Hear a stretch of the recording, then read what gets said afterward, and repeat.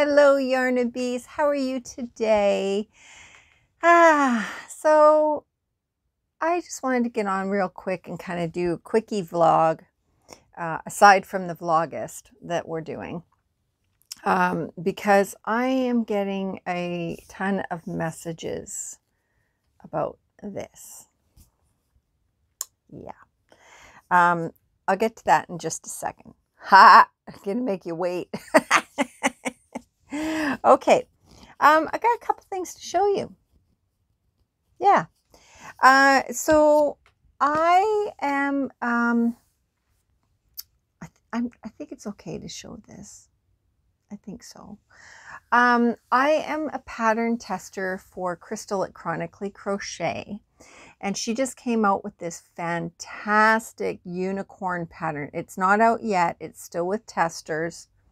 It's a unicorn pattern, and I've been just dying to get my hands on this pattern. Okay, I bought her Mr. Purrs a lot. Loved it. Loved it. It was so easy and fun. And it's really the first amigurumi that I have ever made.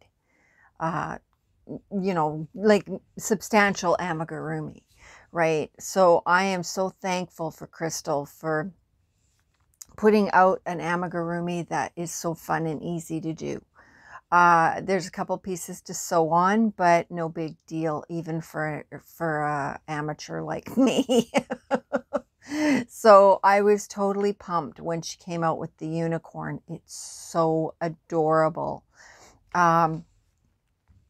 So right away, I finished my project that I was doing, and I jumped on and started making this amigurumi. Problem is, gauge is everything. Let's just say. Go by the pattern. Don't go off and like do what you like, especially if you're new at amigurumi. Trust the pattern. I was talking to Crystal the whole time I was trying to do this pattern, and I don't know what happened. I was using 2 strands of 4-weight yarn for one thing. That was dumb. Or 3-weight yarns. No, it's 4-weight yarn. Okay. Honest to God, I didn't have anything in my coffee other than caffeine. So yeah, 2 strands of 4-weight yarn with a 6.5 millimeter hook. Dummy. My wrist from here all the way down to my elbow is killing me. It hurt so bad yesterday that I could barely get anything done. It's not so bad today, thank God. But I went off on a tangent, and she told me specifically in the pattern what hooks to use, what size yarn to use, and I went, okay, I'll just do this, right? So yeah, my pattern did not turn out like a unicorn. No, but it turned out cute. It turned out adorable. Now, hey, I got a yawn.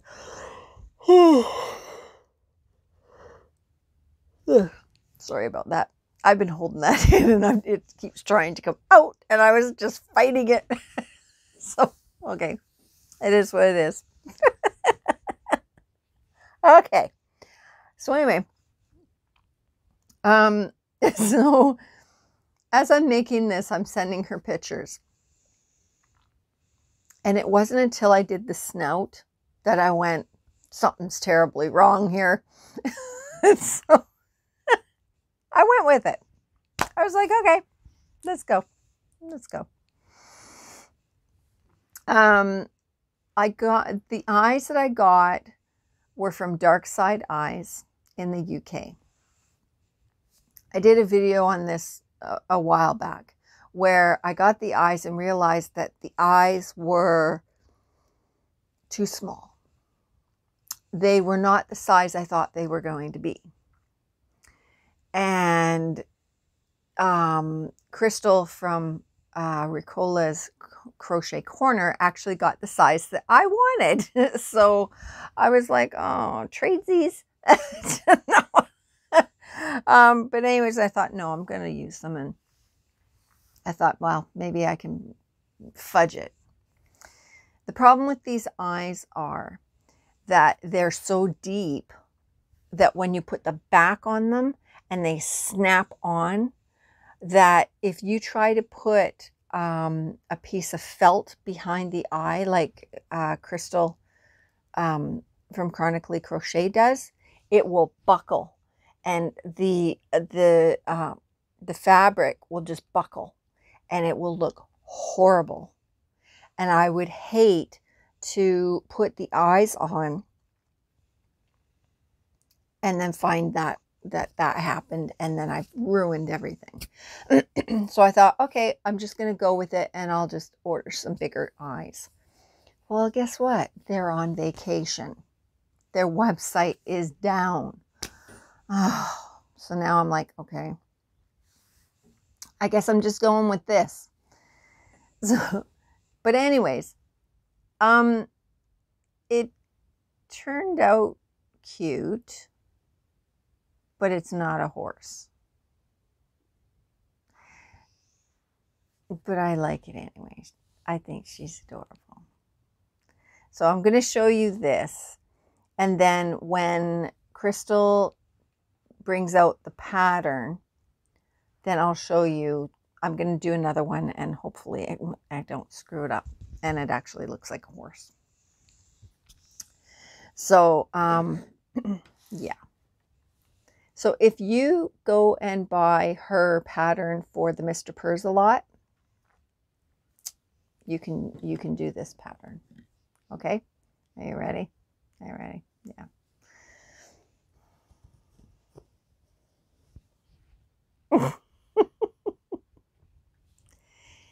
It's a Unipig.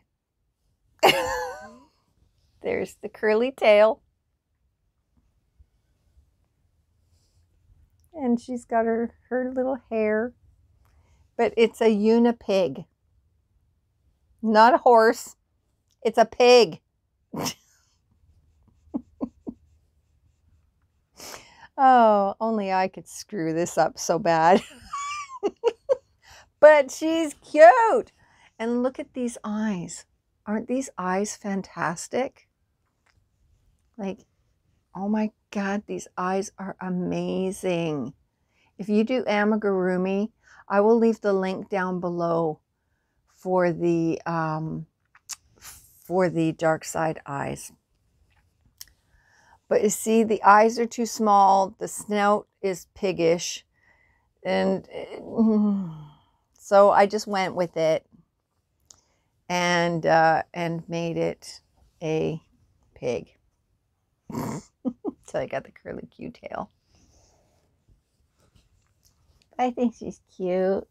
I think she's really cute. So yeah. But I did the horn black and everything because I had this whole plan, and yeah, it didn't work. So that's okay though, because she's still adorable. So that's my Unipig. Yeah. Okay. So anyway. Whoop. Whoa, whoa, whoa. Calm down, chickie. I want to remind you guys about the Care to Share segment that I'm doing. If you are proud of your makes and you want to show them off, send me an email at crochetacanada@gmail.com with pictures of your makes, and I will put them in the segment. I've got a couple of people that have emailed me with pictures, but it's not quite enough yet to make a segment. So I want to wait until I've got a couple more people. So I really want to see what you guys make. Okay, so send me an email, send me some pictures, and I will put you on video. Okay, not you, but your pictures, you know. I also want to remember, oh wow, yeah, okay. I want to remind you of the Vlogist on the Cheap episodes that me and Sandy Duda from Left is Right Crochet are doing. There's a playlist down below. So I encourage you to watch them, where Sandy and I give gifts to each other from the dollar store for the whole month of August. It's going to be fun. It's been fun so far. It's only day 2. So, okay. Also, I made, remember that yarn that I got? It's the Eco Waves yarn. Of course, hold on. And you'd think after being on YouTube for 2 years, I would get my crap together. Nope. Oh, jeez. I just choked on my own spit. I'm having a day, you guys. I'm having a real day. Okay. So this Eco Waves Multi. Okay. They still have this in Michael's, I believe. I got this because I got a lot of this, like 10 balls at least, because I wanted to start making Canadian colored products like hat and cowl sets, slouchy hats, beanies, but most of all, my sister gave me the idea of doing Canadian colored pocket shawls. I thought this was perfect. Problem with it is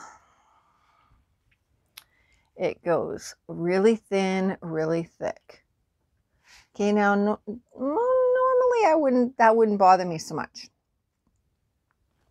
Except this really thin is really thin. So you cannot use this by itself without it just being really, really sickly thin project. Like, you just can't do it. Even doing 2 strands of this wasn't enough. So I got the Eco Brights in the white, which you can't get anymore, I don't think. Maybe you can down in the States, but here it's like they're gone.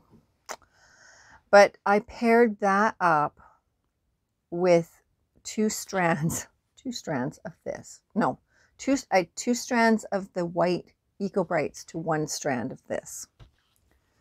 And I made a candy cane style slouchy hat and cowl. So let's see if I can put this in. Yep. And it's hot as balls, as Lisa would say. So this is going to just be like,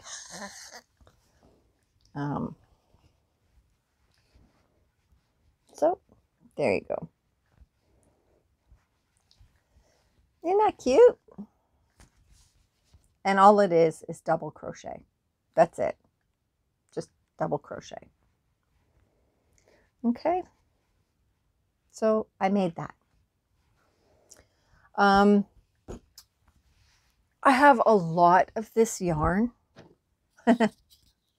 So I'm going to be making a lot of these sets. And I think that they're going to sell really well here because they're Canadian, right? So everybody's looking for Canadian colors. It's crazy. And then, oh gosh, I don't remember where I saw it.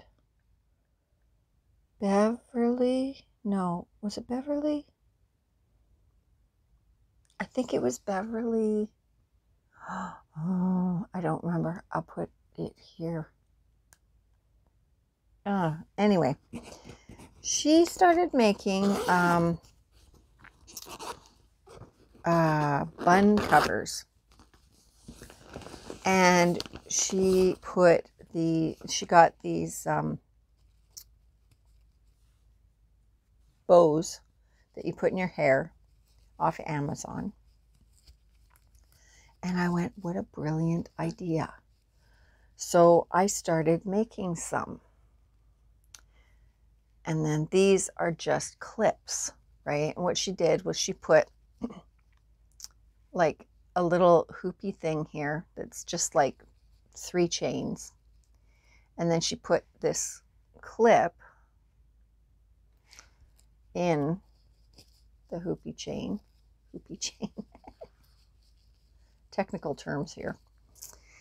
And so when you have it on the bun, this keeps because a lot of times the elastics here, if you've got thin hair like me, this would just slip right off, right? So you put this on and then you put the clip in your hair and it stays on. Brilliant.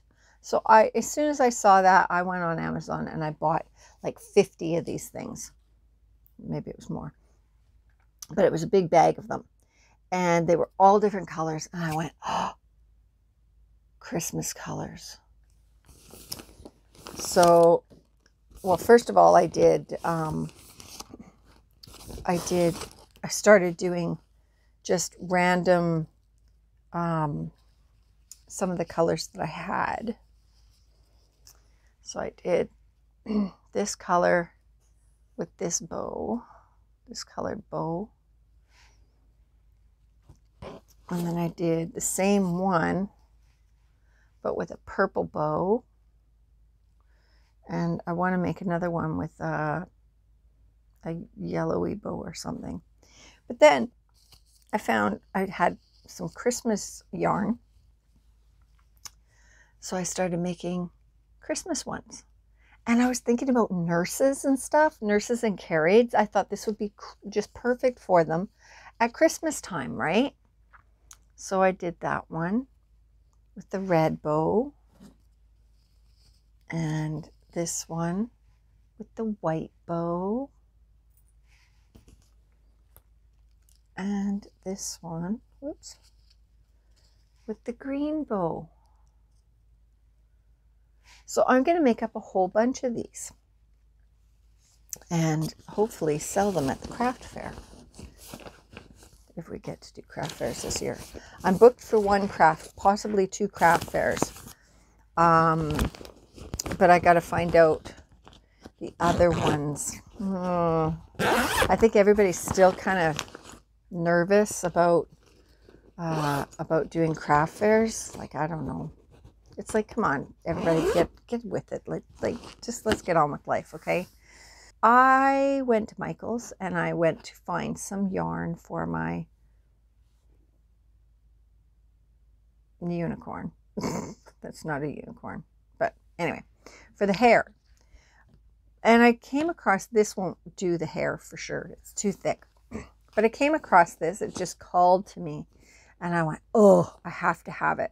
But in the store, it looked a little more red. And then I got outside and went, holy crap, that's pink. But I still love it. It's Charisma Tweed Hues. And it comes in a whole bunch of different colors. But this one really spoke to me. Like, I don't know. It's really pretty. And I'm not a huge pink girl, but this just, I don't know. It's really, oh, yeah, it's hard to, like, it's pink. It's cotton candy pink, really. Like this, look, it shows up too light, but it's a cotton candy type pink.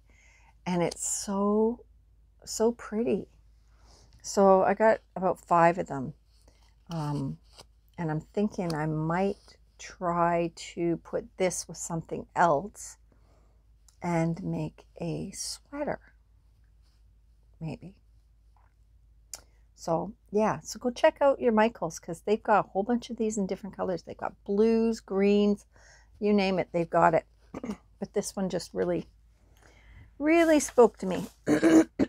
Excuse me. Okay, on to piece de resistance. Piece de resistance. Never mind. Let's get on to this.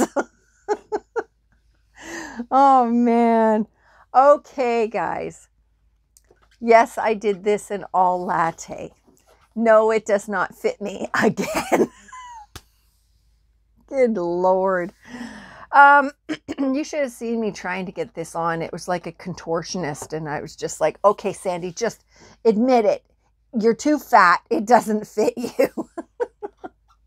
So again, excuse me, again, it's a small to medium.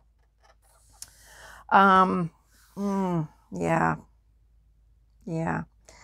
This is called the Mary Jane wrap. Okay.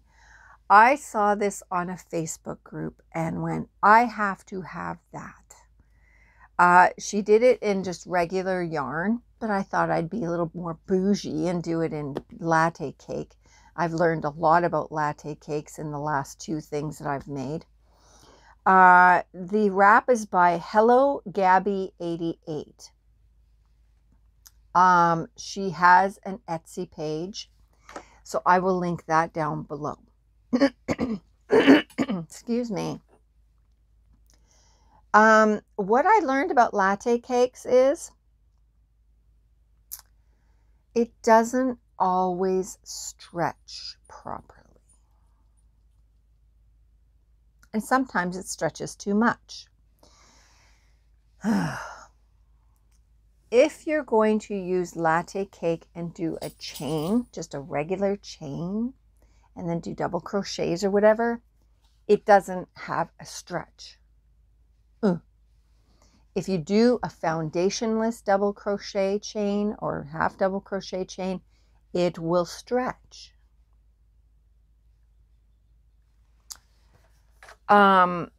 So when I did this, that side or this side?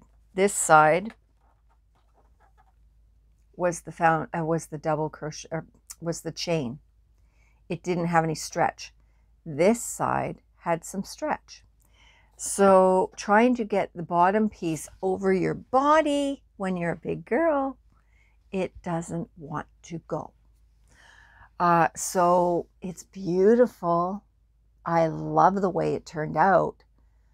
But unless you're a smaller medium, it won't fit. And this is supposed to be a 2X. So if you're using regular yarn, I bet you it would fit no problem. No problem. But that's okay, because I realized that this piece would probably go on to your hips or so. And I can't wear anything that just goes to my hips. I got to wear something a little bit longer because I got the tummy thing going on. So, but that's okay. This is going to be beautiful for someone else. Yeah. So there you go. The Mary Jane wrap. Yes. And the Mary Jane wrap had long sleeves. I just went to 3/4 sleeves because I was just so tired of doing it. It's just, If you know anything about latte cakes, it's like a size 2, 3. Yeah, the fluff, it says it's like a 5. It's not. So latte cakes paired up with something else, like if you're using like a regular 4-weight yarn or something with a latte cake, it's gorgeous. Gorgeous. It's like this, right? Then it will stretch because it goes along with this, right? So and it's so comfortable, right? But if you are trying to do something in, like I did a sweater, gosh, when I first started my channel, I guess it was, I did a cardigan with the latte. Beautiful, but again, turned out into a small. So, yeah, I'm just looking over there. I made a shawl or something over there in the tomato latte. What the heck is that? I think it's, I don't even know what I made anymore. Anyway, so just be forewarned, if you're using latte, make it like an extra couple sizes bigger, because yeah, if you're trying to get something that's fitted like this, yeah. So there you go, guys. Mary Jane wrap. Okay, that's about all I have to tell you guys, I think. Come back tomorrow and see what else I got from Sandy Duda at Left is Right Crochet. I gotta get off here, guys. I either need more caffeine or something, but I need something. I need help. Send help. Okay. I will talk to you guys later. I love you. Okay, bye.